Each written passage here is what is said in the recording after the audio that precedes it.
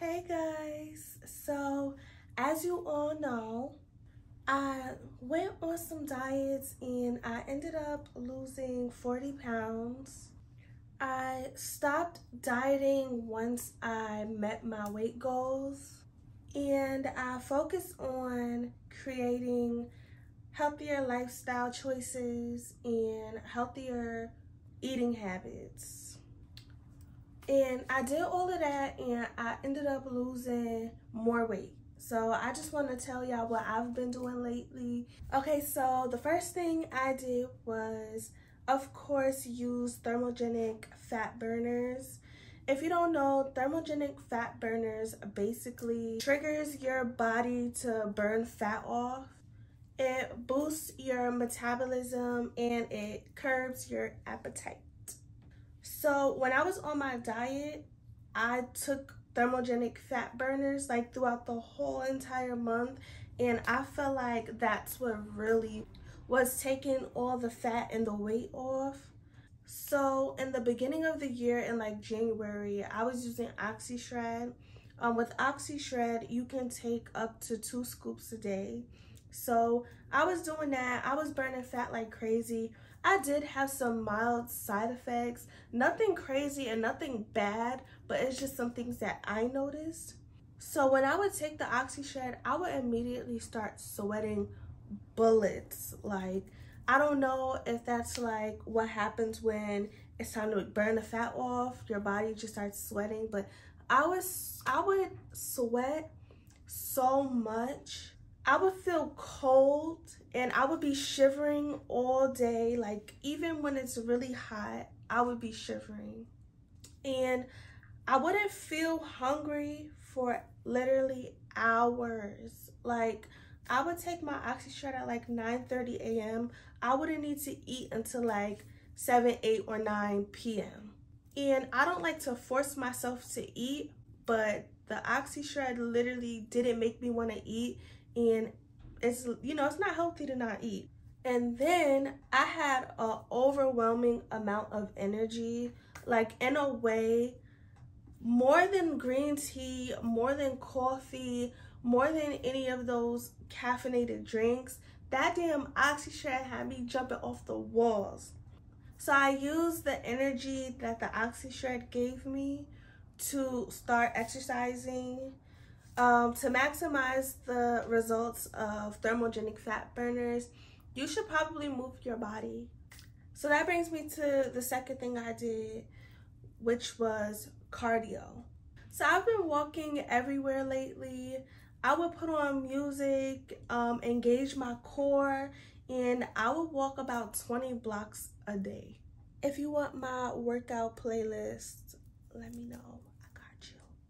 So the third thing I did was drink more water. So when I was on my diet, I would drink a gallon of water a day. I still do that. I don't believe that everyone needs to drink a gallon of water to be healthy. I drink a gallon of water a day because I drink a lot of water. I drink more water than I eat.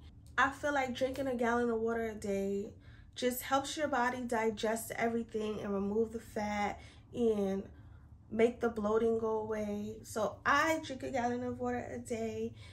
It's really not hard. You just have to build the habit of drinking water whenever you get a chance. You'll be surprised by how much water you can consume in a day. Like, if you get a gallon water bottle, fill it up and just drink mindlessly, you'll realize you've drank a whole gallon in a few hours, and then you can fill that water bottle up again and then drink more water. But don't try to drink a gallon of water in one sitting because you'll mess up your organs and it's not that serious. Like, just do it naturally and make drinking water a habit and you'll be good. So the fourth thing I did was change my eating habits. I eat mostly protein now because protein keeps me fuller for longer and keeps that starving feeling away. I eat things like boiled eggs, green veggies, almonds, oats, lean meats, and beans. And the fifth and most important thing I did was I healed my relationship with food. So I figured out why I would overeat, and I found out it was like an emotional thing and a boredom thing. I would be bored, so I would eat because there's nothing to do in the house. I got all this food around, it's like might as well eat it. Then I would be emotional, like I used to treat food like it was a form of therapy, something to make me feel better when I'm feeling down. I healed from that, and knowing the difference between hunger, dehydration, and boredom will help you eat less, because your body isn't telling you it's hungry. It's telling you it needs some water. It's telling you it's bored. It needs to be stimulated. I learned to love veggies. You can cook basically every vegetable and season it to your liking. I be seasoning my vegetables like it's chicken. I be having that onion powder, that garlic powder, that cayenne, that all-purpose. I be having that paprika. I be having all of that, period. I learned portion control. A good portion size is about a fistful of food. So I haven't been eating rice or anything. Like for dinner, I usually eat like a green veggie and some meat. And I would usually do like a fistful of everything.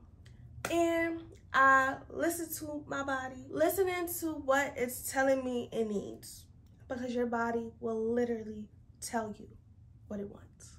If you want an in-depth video of how I heal my relationship with food, let me know and I'll get that out as soon as possible. Try these things and let me know if it works for you. Hopefully everything made sense. If you have any questions, you can comment them below, or you can DM me on Instagram. My name is TLC, and I'll see you later. Bye-bye.